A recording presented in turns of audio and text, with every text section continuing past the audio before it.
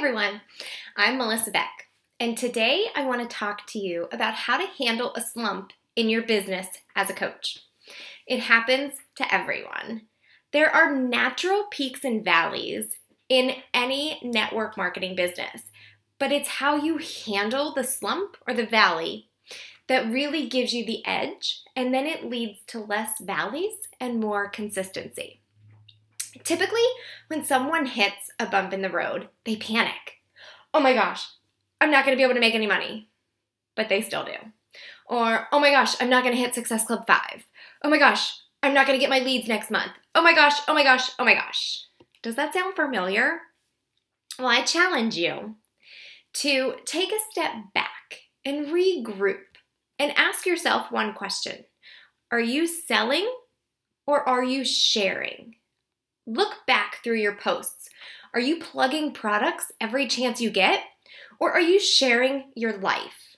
I challenged one of my coaches who fell into this exact slump. I challenged her for 2 weeks, no selling, none whatsoever. No mention of Beachbody products. Share your recipes, share workout pictures, fitness tips, your family, motivational and inspirational quotes. Literally give your audience a glimpse into your everyday life. And guess what? She has hit Success Club ever since, and her business has started booming. She is a rock star now. And she, as well as you, have what it takes to make a lot of money and help a lot of people. But it takes you stepping out of your comfort zone and genuinely engage with people. Talk to people about your love for these products.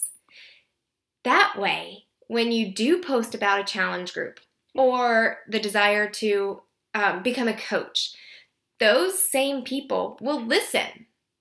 But no one will take you seriously if you talk about a clean eating group and they've never seen you post anything about the food that you're eating or any clean eating recipes.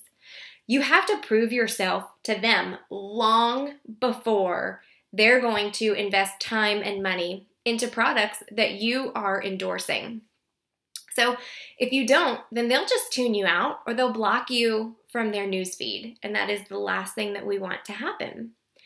So having an attitude to help others will greatly help you. The Success Club points, the goals, the income, they will all have a direct reflect on that, on having an attitude of helping others. So get out there and share your journey. Don't sell a product.